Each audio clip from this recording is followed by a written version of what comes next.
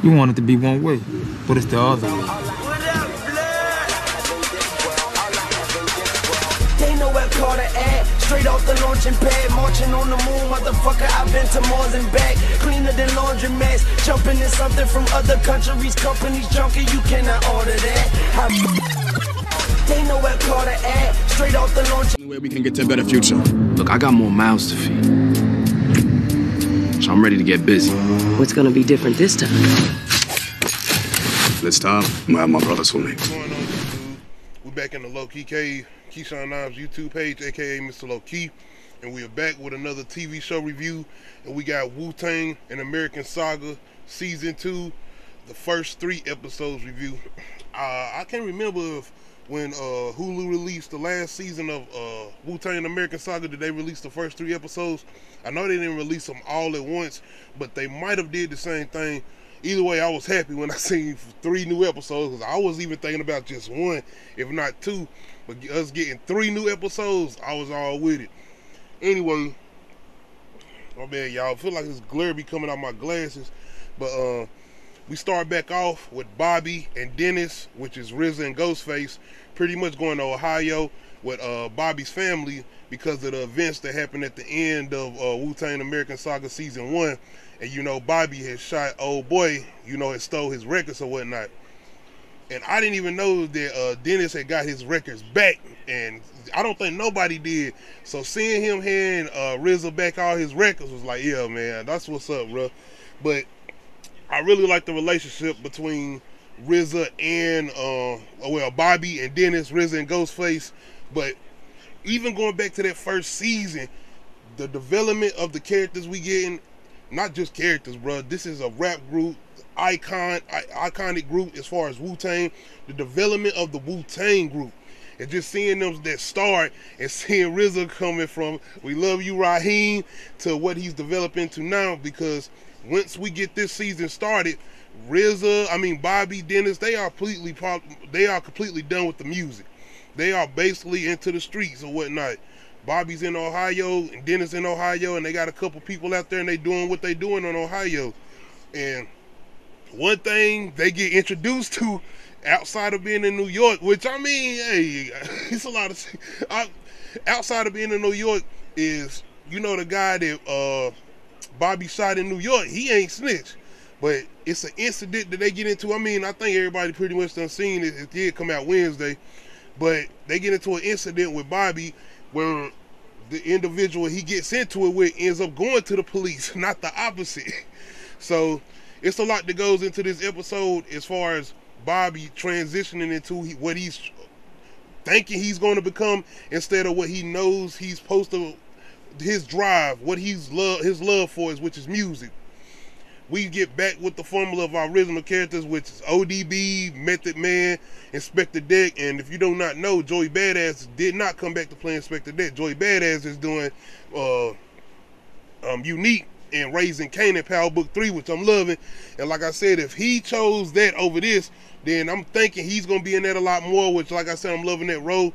I feel like Joey Badass feel like his role will be expanded more, and he'll have more of an acting range in Power Book 3. But anyway, as far as WUTANG and American Saga, I think one of the reasons why it took me a time to get more welcome to that first season is the character development. That's what's making me enjoy this season 2 a lot more, because I'm prepared for these people who are playing these people, especially Ghostface. I had to warm up to the guy playing Ghostface because I just did not see Ghostface in him at first. But going on, and like I said, I watched Showtime's of Mice and Men, the WUTANG documentary, and just seeing more of those before going into the season. It's like, okay, I'm liking this formula and whatnot. I'm liking the people they got playing them, especially damn, let me see, hold on right quick, man. I'm sorry, y'all. I gotta give him his recognition, man. My boy playing Bobby, Ashton Sanders playing Bobby, playing RZA, yo, killing it. He is killing it. His cool demeanor, the way he talk, the way he likes to take I feel like the way he likes to take accountability for his actions. I mean, he making some mistakes, but it seems like he wants to take accountability. He don't want people coming in and like not showing them up, but coming in and trying to take care of them, make sure this is all good and whatnot. He got ability of wanting to run. He do be wanting to get the hell out of Dodge, but I just feel like he has more of a will to face his problems. I mean, not face his problem, because I just said he liked to run, but he has more of a way of not wanting people to come in and save him. I'm gonna say it like that. He has a way of not people wanting to come in and save him. He will run, but he don't like people trying to come in and save him as far as Bobby goes. One thing I want to say about Dave East, bruh, playing Method Man. He sound more like Method Man this season than he did last season. Like, I'm all with it, bro. Like I said, the character development and Dave East's acting range and what he's doing as far as his embodiment of Method Man is right there. I'm telling you, he starts a freestyle. He's doing a freestyle in here like he does in the last season. But when he starts rapping and you hearing his voice, it's like he got more of a rugged voice. Like he took his voice tone down like Method Man. Because you know, if you ever heard Dave East rap, which I heard a lot, I got a lot of Dave East music. He does not sound like Method Man. He has his own way and he has his own sound. But in this series, he's sounding like Method Man. He's embodying Method Man. His whole his movement, Method Man's movement, the way he raps his sound, like I said, Dave East is killing it. And this just the first 3 episodes. My boy ODB. I feel like the guy playing ODB is the standout of the series, man. This is how I feel. I feel like he's the standout of the series, man. And the guy playing Raekwon, besides the weight, I feel like he killing it. He's embodying Raekwon too.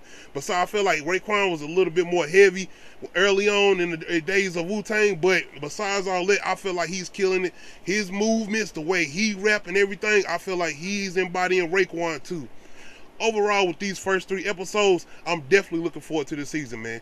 The development of RZA making the beats, the process of watching him make these beats, man, I'm telling you. And not only that, the way they take the martial arts movie and apply it to their lives, man.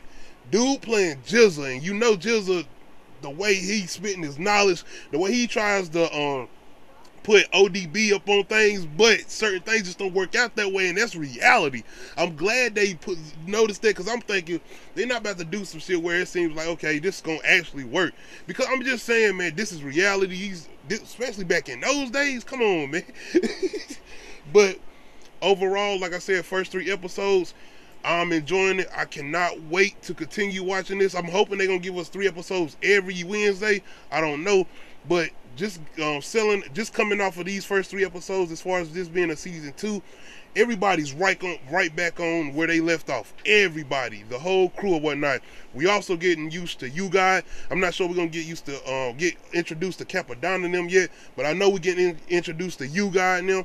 So I'm definitely looking forward to the rest of the season to see what's the process of working on 36 chambers, because that's basically what they're gonna be doing this season. So yeah, I'm ready for it.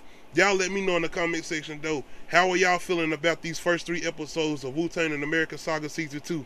Are y'all looking forward to it as far as the continuation of more episodes, man? How do y'all feel about the characters that's playing some of your favorite legendary rappers, man?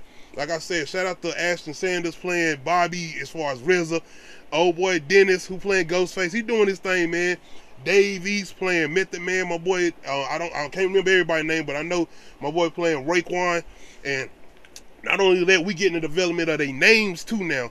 The way they starting to change their names and the process of how they got their names or whatnot, we getting that too. So I'm definitely looking forward to the rest of this season, man. Y'all let me know in the comment section how y'all feel about it. Hit that like button, hit that subscribe button. This is the road to 300 subs. Don't forget to hit that notification bell to let you know when I upload new videos, man. We out.